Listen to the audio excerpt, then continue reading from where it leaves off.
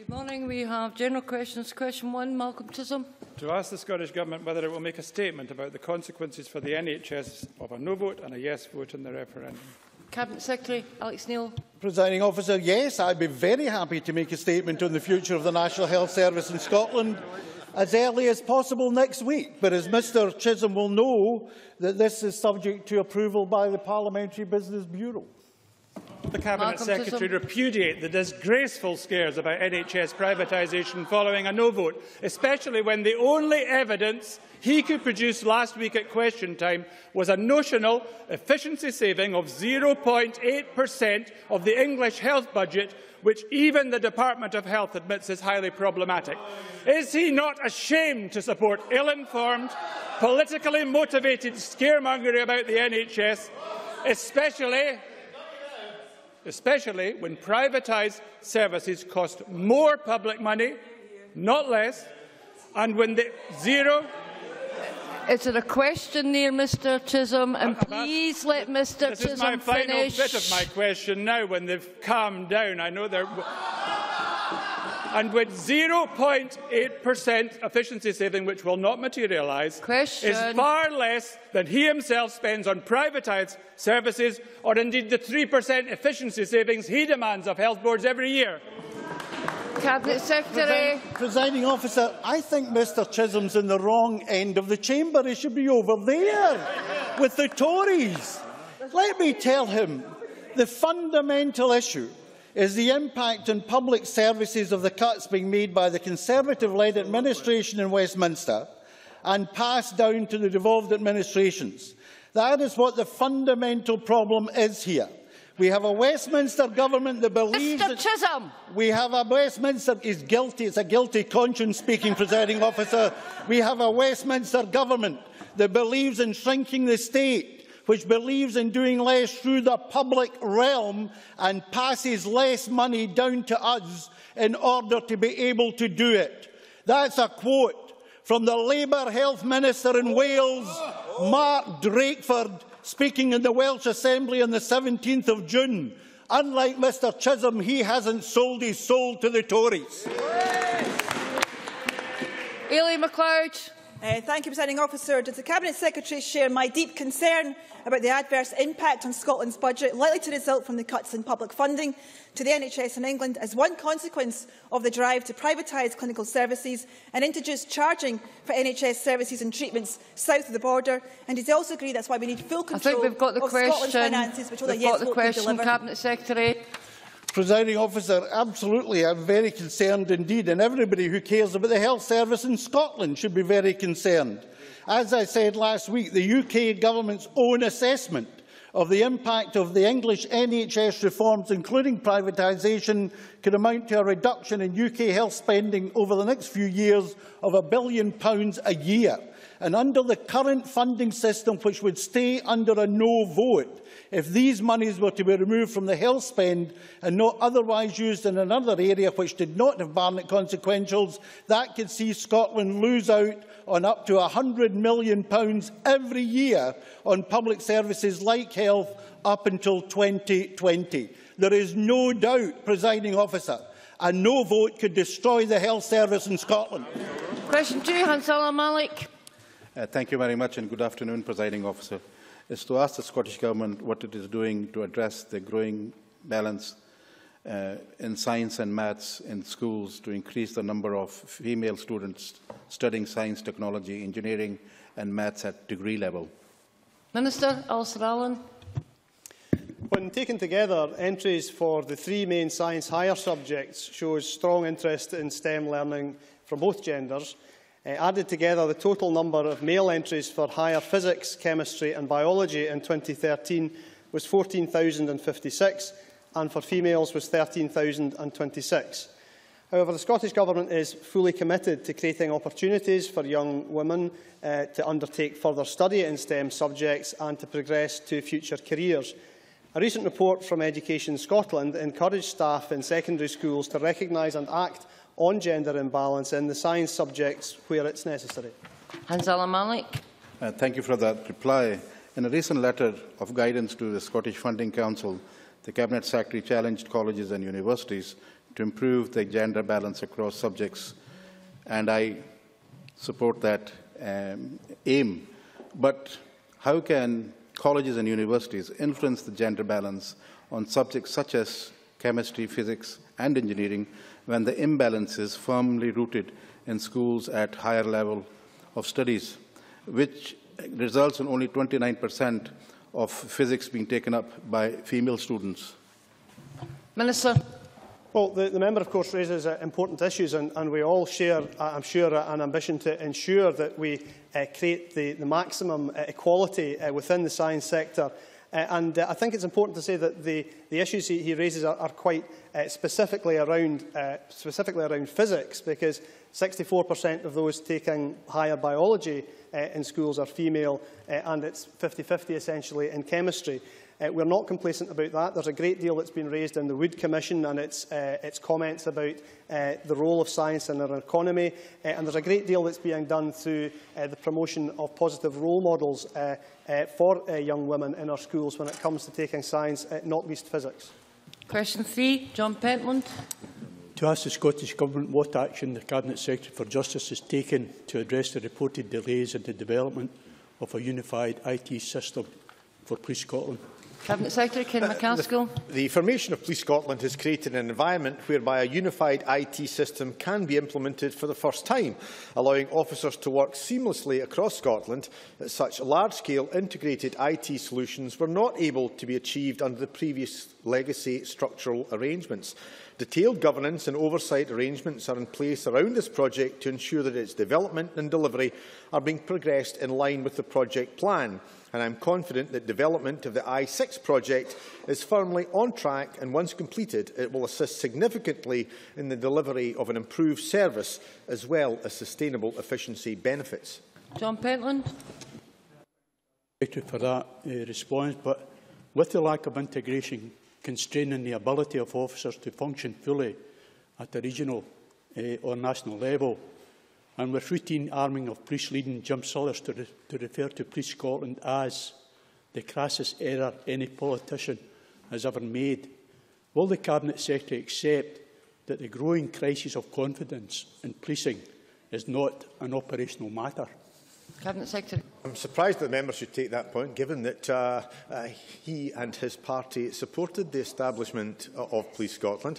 It was the right thing to do, because under the previous legacy arrangements, you couldn't get agreement between constabularies, between authorities, as to what IT system to take.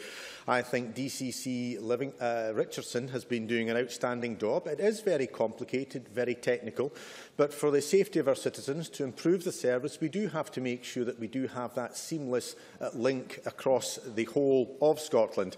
So I think that the member should recognise why he supported a single service in Scotland, recognise the hard work being carried out by Deputy Chief Constable Richardson, assisted by many others, and recognise that savings will be delivered and the project will be completed. Question 4, Jamie Hepburn. To ask the Scottish Government whether it will provide an update on the latest round of funding from the Bus Investment Fund. Minister Keith Brown. Following the success of the Bus Investment Fund last year, I am very pleased to announce the second round of funding is launched and is open to applications until the end of August. This year we have £3 million available for projects over a 2-year period, which will continue to promote the improvement of bus services across Scotland. An announcement on winning bids for this year's fund is expected to be made before the end of this calendar year. Jamie Hepburn. I thank the Minister for that answer. One of the projects benefiting from the first round of funding was the North Lanarkshire connector bus, in which North Lanarkshire Council failed to ensure either Cumbernauld, the biggest town in the council area, or Kilsyth. It was connected despite many local people reporting to me problems accessing decent bus services. Does the Minister agree it's incumbent on North Lanarkshire Council to work to address this failure, and that the ongoing funding round he has talked of presents an opportunity for them to try and do so? Minister. There is no question that the ongoing funding is an opportunity, but the member will know that bus services in North Lanarkshire are primarily a matter for Strathclyde Partnership for Transport and the Council. Last year, SPT supported 41 local bus services in North Lanarkshire, carrying 1.4 million passengers in total. As the member says, they were successful in securing funding in the first round of the Bus Investment Fund for the North Lanarkshire Connector Bus project. I know that SPT would be happy to discuss with the member, with the Council or other interested parties any concerns about bus services in Cumbernauld and Gilsyth and how these might be improved. SPT are currently preparing bids for the second round of the fund, and we will consider any proposals carefully against the fund criteria and in the light of the available budget and level of demand. Question 5, Richard Lyle.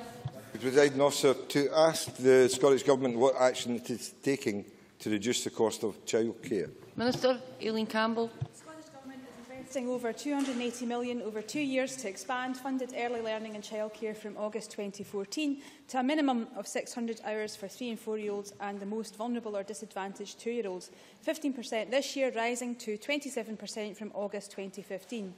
This is an increase of almost half from the 412.5 hours we inherited in 2007 and will deliver a saving to families equivalent to up to £707 per child per year, benefiting around 121,000 3- and 4-year-olds this year. In the long term, we have set out in Scotland's Future our ambitious plans to transform childcare, which would bring huge benefits to young children and their families. Richard Lyle. I thank the Minister for that answer. Recent SPICE research shows that families in the UK spend 27% of their income on childcare. This is more than double the percentage of income spent in childcare in many small independent countries. What action will the Scottish Government take to remedy this fact in an independent Scotland?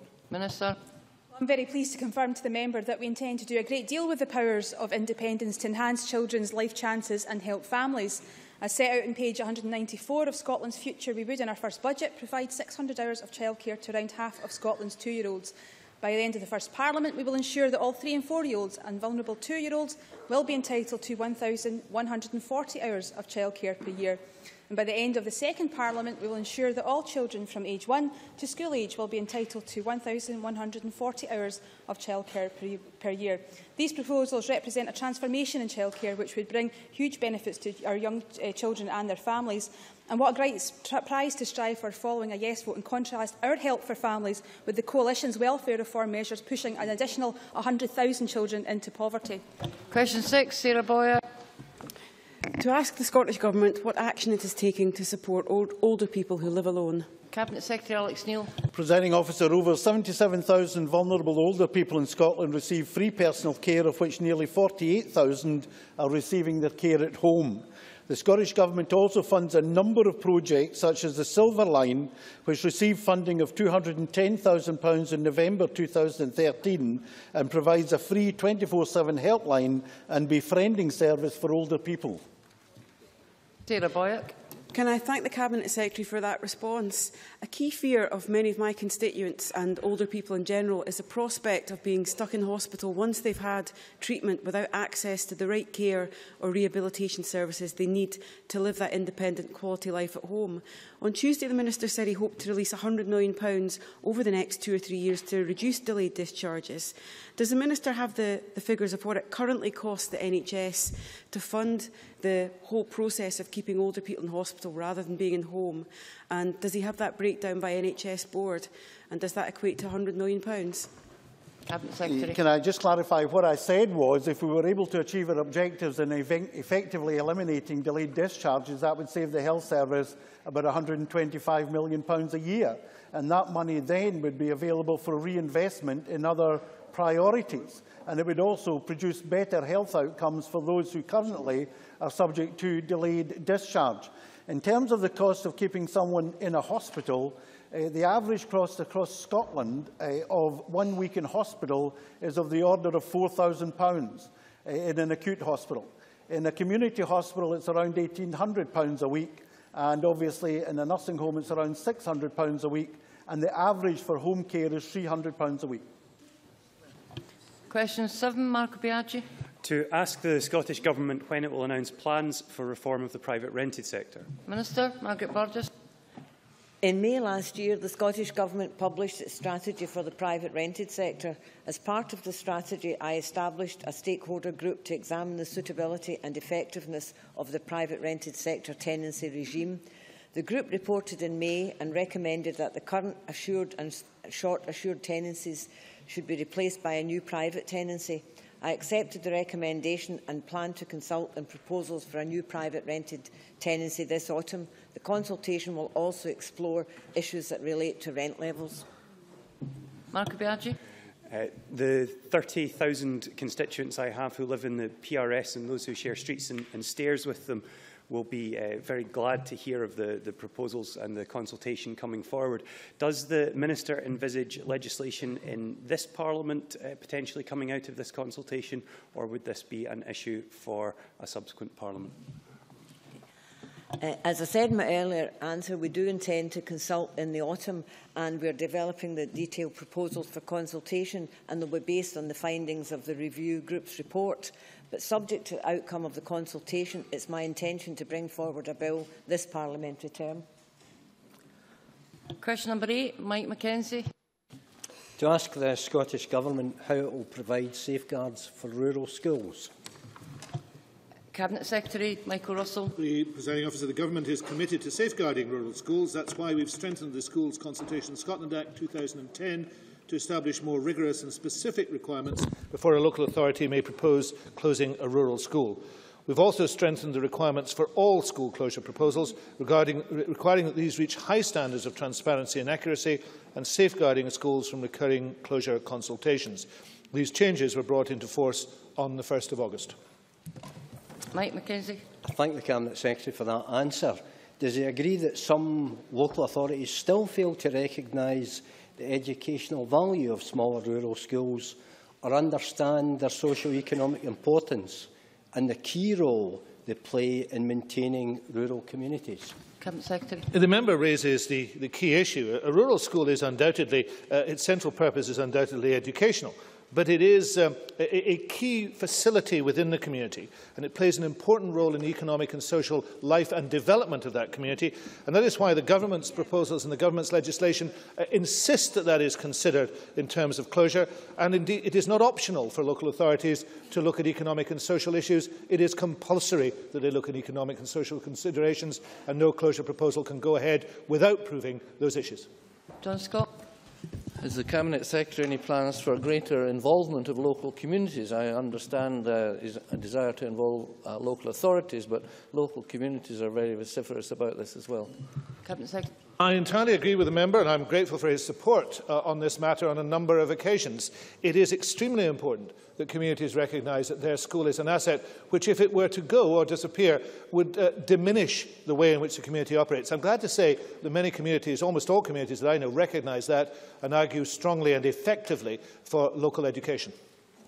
Question number 9, in the name of Neil Bibby, has not been lodged. I have an explanation. Question 10, Maureen Watt. Thank you, Presiding Officer. To ask the Scottish Government what progress is being made on the construction of the Aberdeen Western Peripheral Route. Minister Keith Brown. We are making good progress and remain on target to have construction completed by spring 2018. We announced the preferred bidder, Connect Roads, on the 11th of June 2014. On Monday, at a visit to see some of the advanced works that are already underway, I confirmed that we have now entered into a pre-start contract with Connect Roads to allow them to get the preparatory work started ahead of contract award, which is expected later this year. Maureen Watt. Thank you for that answer. I was pleased to be able to join the Minister in my constituency on Monday for that announcement. But can we have an assurance from him that the work will be accelerated where possible as a commitment to decent infrastructure for the North East, which previous governments have failed to provide? Minister.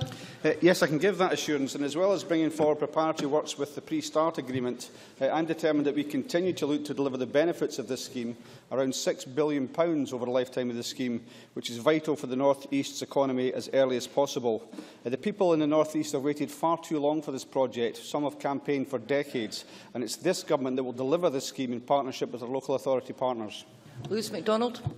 The Minister will be aware of the rapid rate of economic growth, particularly in the area of Dice around the airport and on Dice Drive. Can the Minister indicate today when he expects to come to a decision about the timetabling of the priority works around the Western Peripheral Route, particularly connecting Aberdeen Airport to the surrounding roads? Minister. As a member knows, we've had discussions with the airport, and we've said consistently this will require discussions with the contract winner. We're in the process now of coming to financial close, and it's during that process we can have the discussions with the contractor to see which parts of the project may be brought forward. And of course, top of that list would be the airport and the Dice area. We now move to First Minister's questions. Question number 1, Joanne Lamont. Thank you very much.